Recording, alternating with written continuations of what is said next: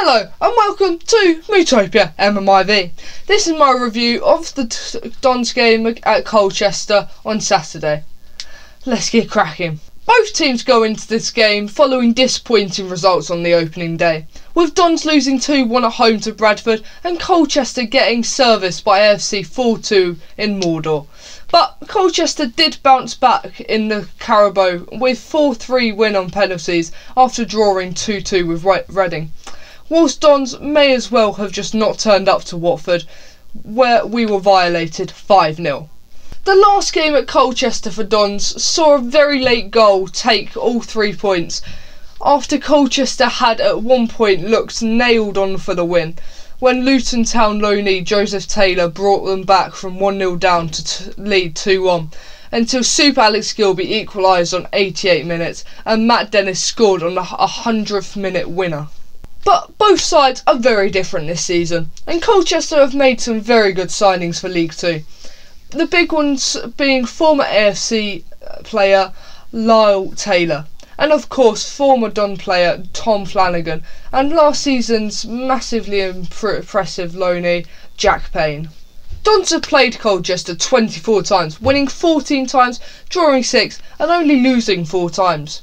The last 5 encounters have seen Dons win 3 and Colchester 3, and it's the same story with the last 5 games at Colchester, where there's never been a drawn game between the two sides at Colchester, and in the 24 games they've played, there have only been 1 game where neither team has scored. Despite shipping 4 goals on the opening weekend, Colchester did have the better possession stats, but that's where a good news ends for United fans, because of their 7 shots, only 3 weren't blocked by the defence or off target. However, they were at one point 2-0 up, and obviously score with 2 of their shots on target. Jack Payne appears to be in excellent form, assisting both goals against AFC and scores a penalty to put them 2-0 up against Reading. Dons will be hoping to put a stop at Colchester taking early leads, especially given how difficult we found scoring against Bradford after going 2-0 down so early. But given that Colchester appear to give goals away, Dons will be hoping that after hitting 14 shots with 5 on target against Bradford, and of course only losing to a worldie of very unfortunate mishit attempts clearance by Dons' own Sam Sherring, Dons will think that they are more than stand a chance against League 2 opposition, following the humbling at the hands of Championship Watford on Tuesday.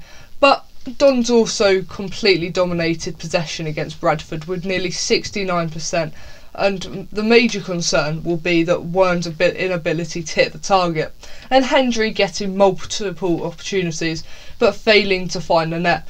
But Hendry also provided the assist for Gilby's goal to make it 2-1. Well, it's prediction time, and it's going to be a bit difficult for me to predict this one because I'm not sure if the team would have recovered from the battering or if they've still got it on their minds. But I'm still hopeful, and I'm going to go for 3-0 to the Dons. That's what I think. Let me know your predictions in the comments. Give us the video a like if you enjoyed it. Follow us on X, Instagram and Threads. Thanks for watching, and come on you Dons!